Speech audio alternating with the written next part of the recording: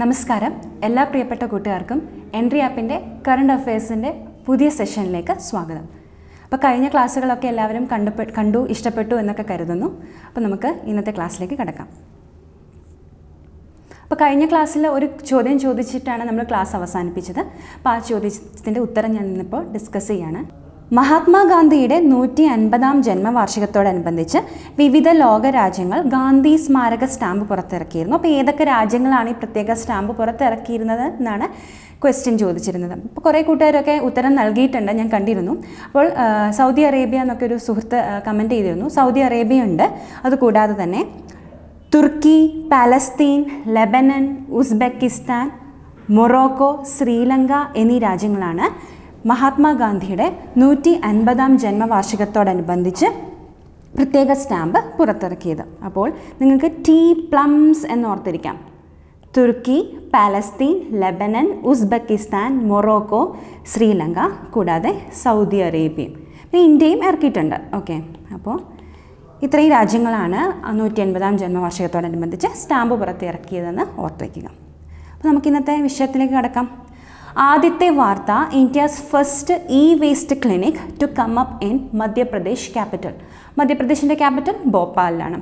അപ്പോൾ ആദ്യത്തെ waste clinic, ഇന്ത്യയിലെ തന്നെ ആദ്യത്തെ വേസ്റ്റ് ക്ലിനിക്ക് വരുന്നത് ഭോപ്പാലിലാണ്. അപ്പോൾ ഭോപ്പാൽ മുനിസിപ്പൽ കോർപ്പറേഷനും CPCB സെൻട്രൽ പൊല്യൂഷൻ കൺട്രോൾ ബോർഡും കൂടെ ചേർന്നിട്ടാണ് ഇങ്ങനെയൊരു സംരംഭം ആരംഭിക്കുന്നത്. അപ്പോൾ വീടുകളിൽ നിന്ന് ഹൗസ് ഹോൾഡ് വേസ്റ്റ്, അതുപോലെ തന്നെ ഓഫീസസിൽ നിന്നുള്ള വേസ്റ്റ് എല്ലാം കളക്ട് ചെയ്യുക, അതുപോലെ തന്നെ സെഗ്രിഗേറ്റ് ചെയ്യുക, പ്രോസസ്സ് ചെയ്യുക എന്നിങ്ങനെ ഒരു ഐഡിയയിലാണ് ഇങ്ങനൊരു വേസ്റ്റ് ക്ലിനിക്ക് ആരംഭിക്കുന്നത്. Electronic waste door to door collect ചെയ്യും, നേരത്തെ സൂചിപ്പിച്ചതുപോലെ തന്നെ. അതുപോലെ തന്നെ ഏതെങ്കിലും ഒരു ക്ലിനിക്കിൽ ഡെപ്പോസിറ്റ് ചെയ്തിട്ട് പിന്നെ പ്രോസസ്സ് ചെയ്യാം എന്നുള്ള രീതിയിലാണ് ഇത് ആരംഭിക്കുന്നത്. അപ്പോൾ ഈ വേസ്റ്റ് അക്യുമുലേഷൻ വളരെ ഒരു പാരിസ്ഥിതിക പ്രശ്നം ഉണ്ടാക്കുന്ന ഒന്നാണല്ലേ. അപ്പോൾ ഇത് വളരെ ഇമ്പോർട്ടൻ്റ് ആയിട്ടുള്ളൊരു നടപടിയാണ്, പ്രത്യേകം ഓർക്കുക. വേസ്റ്റ് ക്ലിനിക്ക് ആദ്യമായിട്ട് ഇന്ത്യയിൽ ആരംഭിക്കുന്നത് ഭോപ്പാലിലാണ്. അടുത്തത്, president കമ്മ്യൂട്ട്സ് 20 death sentences in 9 years എന്ന തലക്കെട്ടിൽ ഒരു വാർത്തയാണ്. കമ്മ്യൂട്ട് ചെയ്യുക എന്ന് വെച്ചാൽ എന്താണ്? റെഡ്യൂസ് ചെയ്യുക. ഡെത്ത് സെൻറ്റൻസ് എന്നുള്ള ആ ശിക്ഷ ഇളവ് ചെയ്ത് ലൈഫ് ഇംപ്രിസൺമെൻ്റ് ആക്കി കൊടുക്കും. അങ്ങനെ കമ്മ്യൂട്ട് ചെയ്യുക എന്ന് വെച്ചാൽ ആ ഒരു ശിക്ഷയുടെ ശിക്ഷ ഇളവ് ചെയ്ത് കൊടുക്കുക എന്നുള്ളതാണ്. അപ്പോൾ ഈ വാർത്ത എന്താണെന്ന് വെച്ചാൽ, ഡെത്ത് സെൻറ്റൻസസ് ലൈഫ് ഇംപ്രിസൺമെൻ്റ് ആയിട്ട് 20 കേസസിൽ, ഒരു കഴിഞ്ഞ 9 വർഷമായിട്ട് 20 കേസുകളിലാണ് ഡെത്ത് സെൻറ്റൻസ് ലൈഫ് ഇംപ്രിസൺമെൻ്റ് ആയിട്ട് കുറച്ച് കൊടുത്തിരിക്കുന്നത്. അപ്പോൾ നിങ്ങൾ ഇപ്പോൾ PSC എക്സാംസിനൊക്കെ പഠിക്കുന്നവരാണെങ്കിൽ നിങ്ങളിവിടെ ഓർത്ത് വെക്കേണ്ട ഏറ്റവും വലിയ ഇമ്പോർട്ടൻ്റ് ആയിട്ടുള്ള പോയിൻ്റ് എന്താണെന്ന് വെച്ചാൽ, ഏതൊരു ആർട്ടിക്കിളാണ് പ്രസിഡൻറ്റിന് പാർഡനിങ് പവർ നൽകുന്നത് എന്നുള്ളത്. നമ്മളുടെ കോൺസ്റ്റിറ്റ്യൂഷനിലെ ആർട്ടിക്കിൾ 72 പ്രകാരമാണ് പ്രസിഡൻറ്റിന് പാർഡനിങ് പവേഴ്സ് ഉള്ളത്, അല്ലേ? ശിക്ഷ ഇളവ് ചെയ്ത് കൊടുക്കാനുള്ള അധികാരം പ്രസിഡന്റിന് നൽകുന്നത് ആർട്ടിക്കിൾ 72 ആണ്. അത് വളരെ ഇമ്പോർട്ടൻ്റ് ആണ് കോമ്പറ്റേറ്റീവ് എക്സാംസിനൊക്കെ പ്രിപ്പയർ ചെയ്തിരിക്കുന്നതിന്. അപ്പോൾ ഈ ന്യൂസിൻ്റെ ഇവിടുത്തെ ഒരു പ്രാധാന്യം, ഈ ന്യൂസ് ഇപ്പോൾ വരാനുള്ള കാരണം എന്താണെന്ന് വെച്ചാൽ, ഈ ലാസ്റ്റ് വീക്കിൽ home affairs ministry Balwant Singh രജോവാനയുടെ death sentence ഇളവ് ചെയ്ത് കൊടുക്കാനായിട്ട് തീരുമാനിച്ചു. അതൊരു ഹ്യൂമാനിറ്റേറിയൻ ജസ്റ്ററായിട്ട്. ഈ അടുത്തിടയ്ക്ക് നമ്മളുടെ സിഖ് ഫൗണ്ടർ ഗുരു നാനാക്കിൻ്റെ 550-ാം ബർത്ത് ആനിവേഴ്സറിയോട് പ്രമാണിച്ച് ഒരു ഹ്യൂമാനിറ്റേറിയൻ ജസ്റ്ററായിട്ട് ബൽവന്ത് സിംഗ് രജോവാനയുടെ ശിക്ഷ ഇളവ് ചെയ്ത് കൊടുക്കാം എന്നുള്ളൊരു തീരുമാനമുണ്ടായി. അപ്പോൾ അതിനോട് ബന്ധപ്പെട്ടിട്ടാണ് ഇങ്ങനൊരു ന്യൂസ് ഇപ്പോൾ വന്നിരിക്കുന്നത്. ഓക്കെ, ഇനി പ്രണബ് മുഖർജി, നമ്മളുടെ ഫോർമർ പ്രസിഡൻ്റ് ആയിട്ടുള്ള പ്രണബ് മുഖർജി ഒരു 4 കേസിലെങ്കിലും ഡെത്ത് സെൻറ്റൻസസ്, 4 കൂടുതലോ കേസുകളിൽ ഡെത്ത് സെൻറ്റൻസ് ഇളവ് ചെയ്ത് കൊടുക്കുകയും, അതുപോലെ തന്നെ ഇദ്ദേഹത്തിൻ്റെ കാലത്താണ് അജ്മൽ കസബിനെയും യാക്കൂബ് മേമനെയും ഇവരെ രണ്ടുപേരെയും തൂക്കിലേറ്റാനുള്ള തീരുമാനം എടുത്തതും. അപ്പോൾ പ്രണബ് മുഖർജി ആണ് Mumbai attack convict Ajmal കസബിനെയും Mumbai blast convict Yakub മേമനെയും തൂക്കിലേറ്റാം എന്നുള്ള ഒരു നടപടി എടുക്കാനായിട്ടുള്ള തീരുമാനം എടുത്തത്. അതായത് അവരുടെ മേഴ്സി പെറ്റീഷൻ റിജക്റ്റ് ചെയ്തത് പ്രണബ് മുഖർജിയാണെന്നുള്ള പോയിൻ്റാണ് ഞാനിവിടെ കൺവേ ചെയ്യാനായിട്ട് ശ്രമിച്ചത്. ഇനി പ്രസിഡന്റ് രാംനാഥ് കോവിന്ദ് ആണെങ്കിൽ ഒരു മേഴ്സി പെറ്റീഷനാണ് ഇപ്പോൾ റിജക്റ്റ് ചെയ്തിട്ടുള്ളത്. ഇപ്പോൾ കറണ്ട് ടെനുവറിൽ പ്രസിഡന്റ് രാംനാഥ് കോവിന്ദ് ഒരേ ഒരു മേഴ്സി പെറ്റീഷനാണ് തടഞ്ഞിട്ടുള്ളത്, റിജക്റ്റ് ചെയ്തിട്ടുള്ളത്. അപ്പോൾ അതാണ് ഇവിടെ പറയാൻ ഉദ്ദേശിച്ചിട്ടുള്ളത്. മെയിനായിട്ട് ഓർത്തിരിക്കേണ്ടത് ആർട്ടിക്കിൾ 72 തന്നെയാണ്, pardoning power of the president. ഇനി അടുത്ത വാർത്ത, charging infra guide lines four electric vehicles get node. അപ്പോൾ ഇലക്ട്രിക് വെഹിക്കിൾസ് ആണ് ഇനി നമ്മളുടെ ഭാവി അല്ലേ. നമ്മളുടെ പരിസ്ഥിതി പ്രശ്നങ്ങൾക്കൊക്കെ ഒരളവ് വരെയെങ്കിലും ഈ ഒരു ഇലക്ട്രിക് വെഹിക്കിൾസ് എന്താ പറയുക ഒരു സൊല്യൂഷനാണ് എന്നാണ് പ്രതീക്ഷിക്കുന്നത്. അപ്പോൾ ഇലക്ട്രിക് വെഹിക്കിൾസ് ഉണ്ടാക്കിയാൽ മാത്രം പോരാ, അതിനുള്ള ഇൻഫ്രാസ്ട്രക്ചർ, അതിനുള്ള ചാർജിങ് ഫെസിലിറ്റീസ് അതൊക്കെ നിയമം കൊണ്ട് തന്നെ കൊണ്ടുവരണം. അപ്പോൾ ഇപ്പോൾ അതിനൊരു തീരുമാനമായിട്ടുണ്ടെന്നാണ് ഈ ന്യൂസ് പറയുന്നത്. അതായത് ഒരു 3 square kilometre mega സിറ്റീസിൽ 3 square kilometre പരിധിയിൽ ഒരു ചാർജിങ് സ്റ്റേഷനെങ്കിലും ഉണ്ടാവണം.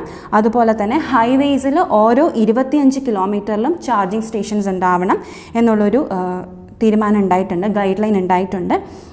അപ്പോൾ ഈ ഒരു പ്ലാനിൻ്റെ ഫസ്റ്റ് ഫേസ് ഒരു 1 to 3 ഇയേഴ്സിൽ എല്ലാ മെഗാ സിറ്റീസിനെയും കവർ ചെയ്യും എന്നുള്ളതാണ്. മെഗാ സിറ്റീസ് എന്ന് പറഞ്ഞാൽ ഒരു 4 മില്യണിൽ കൂടുതൽ പോപ്പുലേഷനുള്ള 2011 സെൻസസ് പ്രകാരം 4 മില്യണിൽ കൂടുതൽ പോപ്പുലേഷനുള്ള മെഗാ സിറ്റീസിലൊക്കെ ഫസ്റ്റ് ഫേസ് ഇംപ്ലിമെൻറ്റ് ചെയ്തിരിക്കുന്നുണ്ട്.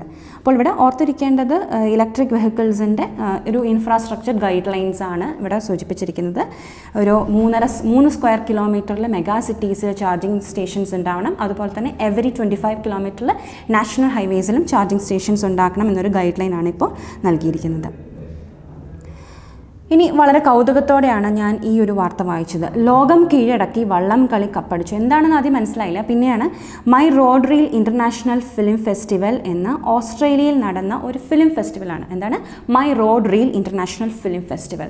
അപ്പോൾ ഈ ഒരു ഫിലിം ഫെസ്റ്റിവലിൽ ഒരു 3 മിനിറ്റ് മാത്രം ദൈർഘ്യമുള്ള ഒരു ഹ്രസ്വചിത്രമാണ് സ്പിരിറ്റ് ഓഫ് കേരള. വള്ളംകളിയുടെ ആവേശവും ആരവവും ഒക്കെ ലോകത്തിൻ്റെ നെറുകയിൽ എത്തിച്ചിരിക്കുകയാണ് ഈ ഒരു സ്പിരിറ്റ് ഓഫ് കേരള എന്ന ചിത്രം. ഈ my road reel international film ഫെസ്റ്റിവലിൽ പീപ്പിൾസ് ചോയ്സ് അവാർഡ് ലഭിച്ച ചിത്രമാണ് സ്പിരിറ്റ് ഓഫ് കേരള. സംവിധായകൻ അരുൺ ജോസഫ്. അടുത്തത് ഒരു അവാർഡാണ് CSIRൻ്റെ യങ് സയൻറ്റിസ്റ്റ് അവാർഡ് ലഭിച്ചത്. കെമിക്കൽ സയൻസിലുള്ള യങ് സയൻറ്റിസ്റ്റ് അവാർഡ് ലഭിച്ചത് Shashidhar BSനാണ്. Shashidhar BSനാണ് CSIR young scientist award in chemical sciences 2019 ലഭിച്ചത്. ഇനി പറയുന്നത് ഗോവ മറീടൈം കോൺക്ലേവിനെ കുറിച്ചിട്ടാണ്. ഇന്ത്യയിൽ വെച്ച് ഗോവ മറീടൈം കോൺക്ലേവാണ്. 10 ഇന്ത്യൻ ഓഷ്യൻ ലിറ്ററൽ സ്റ്റേറ്റ്സും അതുപോലെ തന്നെ ഒബ്സർവേഴ്സും നമുക്ക് സൗഹൃദമുള്ള വിദേശ രാജ്യങ്ങളും ഇതിൽ പങ്കെടുത്തു. അപ്പോൾ ഈ ലിറ്ററൽ സ്റ്റേറ്റ്സ് എന്ന് വെച്ചാൽ എന്താണ്? ഇന്ത്യൻ ഓഷ്യൻ ലിറ്ററൽ സ്റ്റേറ്റ്സ് എന്ന് വെച്ചാൽ ഇന്ത്യൻ ഓഷ്യന് ചുറ്റും കിടക്കുന്ന രാജ്യങ്ങളാണ് ലിറ്ററൽ സ്റ്റേറ്റ്സ്. ഇവിടെയാണ് ഇന്ത്യൻ ഓഷ്യൻ. അപ്പോൾ ഈ ഒരു ഇന്ത്യൻ ഓഷ്യൻ്റെ തീരം ഉള്ള സ്റ്റേറ്റ്സ് ആണ് ഇന്ത്യൻ ഓഷ്യൻ ലിറ്ററൽ സ്റ്റേറ്റ്സ്. അപ്പോൾ ഈ ഒരു കോൺക്ലേവിൻ്റെ തീം എന്താണെന്ന് ചോദിച്ചാൽ common മറീടൈം priorities in Indian ocean region and need for regional മറീടൈം strategy. Common മറീടൈം priorities in Indian ocean region and need for regional മറീടൈം strategy എന്നാണ് ഈ അടുത്തിടയ്ക്ക് നടന്ന ഗോവ മറീടൈം കോൺക്ലേവിൻ്റെ തീം എന്ന് പറയുന്നത്. ഇത് 2nd എഡിഷനാണ് 2019 ഒക്ടോബറിൽ നടന്നതെന്നും കൂടെ ഓർത്ത് വയ്ക്കുക. ഇനിയൊരു തെറ്റിതിരുത്തൽ ഞാൻ നടത്തുകയാണ്. കഴിഞ്ഞ എപ്പിസോഡ് 1 ഈ ലോക അത്ലറ്റിക്സ് ചാമ്പ്യൻഷിപ്പിലെ വിജയികളെക്കുറിച്ച് പറഞ്ഞപ്പോൾ എനിക്കൊരു ചെറിയ മിസ്റ്റേക്ക് പറ്റിയിരുന്നു. അതായത് അലിസൺ ഫെലിക്സ് ഞാൻ 100 മീറ്ററിൽ ഗോൾഡ് നേടി എന്നാണ് തെറ്റി പറഞ്ഞതാണ്. ദയവായി ക്ഷമിക്കണം. അപ്പോൾ പല സുഹൃത്തുക്കളും അത് പോയിൻ്റ് ഔട്ട് ചെയ്തിരുന്നു. പ്രത്യേകം നന്ദി അറിയിക്കുകയാണ്.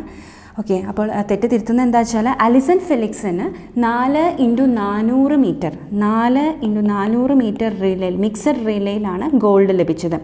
അപ്പോൾ ഈ 4x400 metre gold mixed റിലേയിൽ gold ലഭിച്ച അലിസൺ ഫെലിക്സ് ആണ് ഉസൈൻ ബോൾട്ടിൻ്റെ ആ റെക്കോർഡ് മറികടന്ന് 12 ഗോൾഡ് മെഡൽ നേടിയിരിക്കുന്നത്. ഓക്കെ, അത് ഓർത്തേക്കുക. അതുപോലെ തന്നെ ഫ്രേസർ പ്രൈസാണ് 100 മീറ്ററിൽ ഗോൾഡ് ലഭിച്ച വനിതാ താരം. ഓക്കെ, അപ്പോൾ ആ ഒരു മിസ്റ്റേക്ക് ഞാൻ ഇവിടെ തിരുത്തുകയാണ്. ദയവായി ക്ഷമിക്കുക. അടുത്തത് മറ്റൊരു വിജയമാണ് world athletics championship Doha 2019 ദലൈല Muhammad. United സ്റ്റേറ്റ്സിൻ്റെ ദലൈല മുഹമ്മദിനാണ് ഹേർഡിൽസിൽ 400 metre ഹേർഡിൽസിൽ world റെക്കോർഡോടെ gold medal ലഭിച്ചിരിക്കുന്നത്. ദലൈല Muhammad, United States 400 metre ഹേർഡിൽസിൽ gold medal. ഇനി എടുത്തു പറയാനുള്ള മറ്റൊരു വിജയമാണ് 400 മീറ്ററിൽ സാൽവ ഈദ് നാസർ. സാൽവ ഈദ് നാസർ ബഹ്റൈൻകാരിയായിട്ടുള്ള സ്പോർട്സ് താരമാണ്. അവർക്കാണ് 400 മീറ്ററിലെ ഗോൾഡ് ലഭിച്ചിരിക്കുന്നത്. അപ്പോൾ ഈ 400 മീറ്റർ ഗോൾഡിൽ വേൾഡ് അത്ലറ്റിക്സ് ചാമ്പ്യൻഷിപ്പിൽ ആദ്യമായി സ്വർണം ലഭിക്കുന്ന ഏഷ്യക്കാരി കൂടിയാണ് സാൽവ ഈദ് നാസർ എന്ന പോയിന്റ് ഓർത്തിരിക്കുക. പേര് ശ്രദ്ധിച്ചോളൂ, സാൽവ ഈദ് നാസർ ആണ് വേൾഡ് അത്ലറ്റിക്സ് ചാമ്പ്യൻഷിപ്പിൽ 400 മീറ്ററിൽ ഗോൾഡ് ലഭിക്കുന്ന ആദ്യ ഏഷ്യൻ വനിത. മറ്റൊരു വിക്ടറിയാണ് കാത്തറീന ജോൺസൺ തോംസന് ഹെപ്പത്തലോൺ ചാമ്പ്യനായിട്ട് ഗോൾഡ് കിട്ടിയിട്ടുണ്ട്. കാത്തറീന ജോൺസൺ തോംസൺ ഹെപ്പത്തലോൺ ചാമ്പ്യനാണ്. പേര് ഓർത്തിക്കുക, കാത്തറീന ജോൺസൺ തോംസൺ. പേര് പരിചയമില്ല എങ്കിൽ അതാണ് റിപ്പീറ്റ് ചെയ്ത് പറഞ്ഞത് കേട്ടോ. ഈ സാൽവ ഈദ് നാസറിൻ്റെ ചിത്രമാണിത്, ബഹ്റൈൻകാരിയായിട്ടുള്ള സാൽവ ഈദ് നാസർ. അടുത്തത് ഡിഫൻസ് മിനിസ്റ്റർ ബാറ്റിൽ കാഷ്വാലിറ്റീസിനുള്ള മോണിറ്ററി അസിസ്റ്റൻസ് ഇരട്ടിയാക്കിയിട്ടുണ്ട്. 4-fold ഇൻക്രീസ് ചെയ്തിരിക്കുന്നത്. യുദ്ധത്തിനൊക്കെ യുദ്ധത്തിനൊക്കെ പോയിട്ട് കാഷ്വാലിറ്റീസുമായിട്ട് വരുന്ന ഭടന്മാർക്കൊക്കെ 4-fold increase in monetary assistance ആണ് നൽകുന്നത്. അപ്പോൾ ഈ ഒരു ഫണ്ട് നൽകുന്നത് ആർമി കാഷ്വാലിറ്റീസ് വെൽഫെയർ ഫണ്ടിൽ നിന്നാണ്. ബാറ്റിൽ കാഷ്വാലിറ്റീസിനുള്ള മോണിറ്ററി അസിസ്റ്റൻസ് നൽകുന്നത്. ഈ ഒരു ഫണ്ട് ക്രിയേറ്റ് ചെയ്തിരിക്കുന്നത് ചാരിറ്റബിൾ എൻഡോമെൻറ്റ്സ് ആക്ട് 1890 പ്രകാരമാണ്. ഇനി ഇന്ത്യ ബംഗ്ലാദേശ് ബൈലാറ്ററൽ ടൈസിനെ കുറിച്ചാണ് പറയുന്നത്. അപ്പോൾ ഈ അടുത്തിടയ്ക്ക് ഷെയ്ഖ് ഹസീനയും നരേന്ദ്രമോദിജിയും കൂടെ ബൈലാറ്ററൽ ടോക്സ് ഒക്കെ നടന്നിരുന്നു. അപ്പോൾ ഇതൊരു ഫോർമൽ സമ്മിറ്റാണ്, ഓൾറെഡി പ്രീ പ്ലാൻഡ് സമ്മിറ്റാണ്. എന്തൊക്കെ അജണ്ട എന്താണെന്ന് നേരത്തെ തീരുമാനിച്ച ഒരു സമ്മിറ്റിനാണ് ഫോർമൽ സമ്മിറ്റ് എന്ന് പറയാം.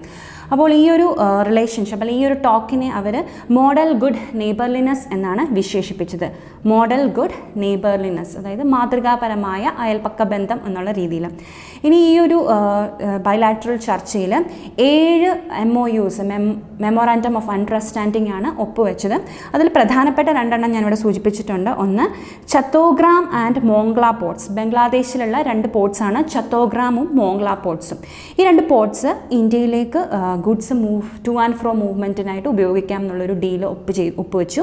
അതുപോലെ തന്നെ ഫെനി റിവർ, ബംഗ്ലാദേശിൻ്റെ ഫെനി റിവറിൽ നിന്ന് ജലമെടുത്ത് ത്രിപുര എന്ന സംസ്ഥാനത്തേക്ക് കുടിവെള്ള പദ്ധതിക്കായിട്ട് കുടിവെള്ളത്തിന് ഉപയോഗിക്കാനായിട്ട് ഉള്ള ഒരു എഗ്രിമെൻറ്റും ഒപ്പുവെച്ചിട്ടുണ്ട്. ഓക്കെ, അപ്പോൾ 2 പോർട്സാണ് ചത്തോഗ്രാമും മോംഗ്ല പോർട്സും ബംഗ്ലാദേശിലേത്. ഇപ്പോൾ ഇന്ത്യക്കും അവിടെ നിന്ന് ഗുഡ്സ് ടു ആൻഡ് ഫ്രോ മൂവ്മെൻറ്റിനായിട്ടുള്ള ഒരു പാക്ട് ഡീൽ ഒപ്പുവെച്ചു. അതുപോലെ തന്നെ ഫെനി റിവർ, ബംഗ്ലാദേശിൻ്റെ ഫെനി റിവറിൽ നിന്ന് ജലം ഉപയോഗിച്ച് ത്രിപുരയ്ക്ക് ഡ്രിങ്കിങ് പർപ്പസിന് ഉപയോഗിക്കാം എന്നുള്ളൊരു ഡീലും. ഇനി LPG, ബംഗ്ലാദേശിൽ നിന്ന് LPG ബൾക്കായിട്ട് ഇന്ത്യയിലേക്ക് ട്രക്സ് വഴി ഇറക്കാം എന്നുള്ളൊരു ഡീലും ഒപ്പുവെച്ചിട്ടുണ്ട്. അതുപോലെ തന്നെ ഒരു skill development centre, Indo Bangla skill development സെൻറ്ററും ഉദ്ഘാടനം ചെയ്യപ്പെട്ടു. അപ്പോൾ ഇതൊക്കെയാണ് ഈ അടുത്തിടയ്ക്ക് നടന്ന ഷെയ്ഖ് ഹസീന നരേന്ദ്രമോദി ബൈലാറ്ററൽ ചർച്ചയിൽ നടന്ന പ്രധാനപ്പെട്ട developments. CSIR launches eco friendly crackers, അതിനെ ഗ്രീൻ ക്രാക്കേഴ്സ് എന്ന് പറയും. അപ്പോൾ ഈ ഗ്രീൻ ക്രാക്കേഴ്സ് പൊല്യൂഷൻ 30% വരെ കുറയ്ക്കും എന്നാണ് പറയപ്പെടുന്നത്. അതുപോലെ തന്നെ ഈ ക്രാക്കേഴ്സിനെ മറ്റുള്ള ക്രാക്കേഴ്സിൽ നിന്ന് തിരിച്ചറിയാൻ വേണ്ടിയിട്ട് ഗ്രീൻ ലോഗോ, ഒരു പ്രൊമിനൻറ്റ് ഗ്രീൻ ലോഗോ ഉണ്ട്. അതുപോലെ തന്നെ ഈ ക്രാക്കേഴ്സിനെല്ലാം ഒരു QR കോഡും ഉണ്ട്. അപ്പോൾ ഈ QR കോഡ് സ്കാൻ ചെയ്താൽ ഈ ഒരു ക്രാക്കേഴ്സിൻ്റെ കെമിക്കൽ കോമ്പസിഷനൊക്കെ ഇത് ഉപയോഗിക്കുന്ന ആളുകൾക്ക് മനസ്സിലാക്കാൻ സാധിക്കും. ഓക്കെ, അപ്പോൾ green crackers four better environment protection എന്ന് ഓർത്തിരിക്കുക. ഇനി കുറച്ച് ചുരുക്കത്തിലുള്ള വാർത്തകൾ നോക്കാം. Donald Trump science proclamation to block visas four അൺഇൻഷുർഡ്. അതായത് നിങ്ങൾക്ക് അമേരിക്കയിൽ പോയി ഹെൽത്ത് കെയർ ഇൻഷുറൻസ് എടുക്കാനുള്ള ആസ്തി ഉണ്ടെങ്കിൽ മാത്രം അമേരിക്കയിലേക്ക് ചെന്നാൽ മതി എന്നുള്ളൊരു പ്രൊക്ലമേഷനാണ് ഡൊണാൾഡ് ട്രംപ് ഈ അടുത്തിടയ്ക്ക് ഒപ്പുവെച്ചിരിക്കുന്നത്. Immigrants four US visa will be denied entry in to the country unless they can prove they can afford health care. അടുത്തത് വേൾഡ് അത്ലറ്റിക്സ് ചാമ്പ്യൻഷിപ്പിൽ 400 മീറ്ററിലെ പുരുഷന്മാരിലെ വിജയിയാണ് സ്റ്റീവൻ ഗാർഡിനർ. അടുത്ത രോഹിത് ശർമ്മയുടെ ഒരു നേട്ടമാണ് most number of sixes in A match by an Indian in all formats. അതായത് ഒരു test മത്സരത്തിൽ 13 sixes, ODIയിൽ 16 sixes, T20 ഇൻ്റർനാഷണലിൽ 10 sixes. അപ്പോൾ എല്ലാ മാച്ചസിലും ഓൾ ഫോർമാറ്റ്സിലുള്ള ഓരോ മാച്ചിലും മോസ്റ്റ് നമ്പർ ഓഫ് സിക്സസ് എടുത്തിരിക്കുന്ന ഇന്ത്യനാണ് രോഹിത് ശർമ്മ. അപ്പോൾ ഞാൻ നിങ്ങൾക്കൊരു ഹോംവർക്ക് തരികയാണ്. ഈ 13 സിക്സസ് എടുത്ത ടെസ്റ്റ് മാച്ച് ഏതാണ്? രോഹിത് ശർമ്മ 13 സിക്സസ് എടുത്ത ടെസ്റ്റ് മാച്ച് ഏതാണ്? 16 സിക്സസ് എടുത്ത വൺ ഡേ ഇൻ്റർനാഷണൽ ഏതാണ്? അതുപോലെ തന്നെ 10 സിക്സസ് എടുത്ത T20 ഇൻ്റർനാഷണൽ ഏതാണെന്ന് കമൻറ്റ് ചെയ്യുക. ഉത്തരം ഉറപ്പായിട്ട് അടുത്ത ക്ലാസ്സിൽ പറയുന്നതാണ് കേട്ടോ. അപ്പോൾ നിങ്ങൾ കമൻറ്റ് ചെയ്യുക. അപ്പോൾ നിങ്ങൾ എത്രത്തോളം ഇൻവോൾവ് ആവുന്നുണ്ടോ എന്ന് എനിക്ക് മനസ്സിലാവാൻ സാധിക്കും. ഓക്കെ, അടുത്തത് KKRൻ്റെ ചീഫ് മെൻറ്ററായിട്ട് അപ്പോയിൻറ്റ് ചെയ്തിരിക്കുന്നത് David ഹസിയെയാണ്. Kolkata night റൈഡേഴ്സിൻ്റെ chief mentor David ഹസി. അടുത്തത് ഫെനസ്റ്റ നാഷണൽ ടെന്നീസ് ചാമ്പ്യൻഷിപ്പിൽ മെൻസ് ടൈറ്റിൽ ലഭിച്ചത് നിക്കി പൂനാച്ച. വനിതകളുടെ ടൈറ്റിൽ ലഭിച്ചത് സൗജന്യ ഭാവി സെട്ടി. പേരുകൾ ഓർത്ത് വയ്ക്കുക. ഫെനസ്റ്റ national tennis championship, Nikki Poonacha men's title, സൗജന്യ ഭാവി സെട്ടി വിമൻസ് ടൈറ്റിൽ. ഇനി നമുക്ക് നമ്മളുടെ വൊക്കാബുലറിയിലേക്ക് കടക്കാം. അപ്പോൾ തീർച്ചയായിട്ടും നിങ്ങളാരും അഭിപ്രായം പറഞ്ഞില്ല ഈ വൊക്കാബുലറി സെഷൻ കൊണ്ട് നിങ്ങൾക്ക് പ്രയോജനം ഉണ്ടാകുന്നുണ്ടോ ഇല്ലയോ എന്ന്. ഓക്കെ, തീർച്ചയായിട്ടും അറിയിക്കണം. ഇന്നത്തെ വേർഡ് ഒരു ഇഡിയമാണ് നമ്മൾ ആദ്യം തന്നെ പഠിക്കുന്നത്. Titan the news. ന്യൂസ് എന്ന വാക്കിൻ്റെ അർത്ഥം എന്താണ്? കുരുക്ക് അല്ലേ? ടൈറ്റൻ ദ ന്യൂസ് എന്ന് വെച്ചാൽ എന്താ? കുരുക്ക് മുറുക്കുക എന്നുള്ളത്. അപ്പോൾ നമ്മൾ പറയാറുണ്ട് പോലീസൊക്കെ പിടിക്കുമ്പോൾ അവനെ എങ്ങനെയെങ്കിലും കൊടുക്കാൻ വേണ്ടിയിട്ട് ആ കുരുക്ക് മുറുക്കുന്നുണ്ടെന്നൊക്കെ പറയാറുണ്ട്. അത് തന്നെയാണ് ഇവിടെ ടൈറ്റൻ ദ ന്യൂസ് എന്ന idiom. To make A situation more difficult four someone. ഒരു തരത്തിലും രക്ഷപ്പെടാൻ പറ്റില്ല എന്നുള്ള അർത്ഥത്തിൽ. അപ്പോൾ ഒരു യൂസേജ്, അതിൻ്റെ ഒരു യൂസേജ് മനസ്സിലാക്കാൻ വേണ്ടി ഒരു സെൻറ്റൻസും കൂടെ പറയാണ്. The new tougher penalties will Titan the news on traffic offenders. അപ്പോൾ നമ്മളുടെ ഇന്ത്യയിലെ സിറ്റുവേഷൻ തന്നെയാണ് അല്ലേ? ഇപ്പോൾ നമ്മളുടെ ട്രാഫിക് നിയമങ്ങളൊക്കെ കുറച്ച് സ്ട്രിക്റ്റ് ആക്കിയതുകൊണ്ട് ട്രാഫിക് ഒഫൻഡേഴ്സിന് എന്താണ്? ടൈറ്റൻ ദ ന്യൂസാണ്, കുരുക്ക് മുറുക്കുകയാണ് ചെയ്തത്. അടുത്ത വേർഡ് എവനസെൻ്റ് ആണ്. എവനസെൻ്റ് ഒരു അഡ്ജക്റ്റീവാണ്. ഇവാപ്പറേറ്റിൻ്റെ ഒരു സഹോദരനായിട്ട് വേണമെങ്കിൽ നമുക്ക് എവനസെൻറ്റിനെ പറയാം. ഓക്കെ, എവനസെൻ്റ് എന്ന് പറഞ്ഞാൽ tending to vanish like vapour. അതായത് വളരെ ചുരുങ്ങിയ കാലത്ത് ജീവിക്കുന്ന ഒരു സംഭവമാണ്. എവനസെൻ്റ് എന്ന് പറഞ്ഞാൽ ഷോർട്ട് ലീവ്ഡ് എന്നാണ്.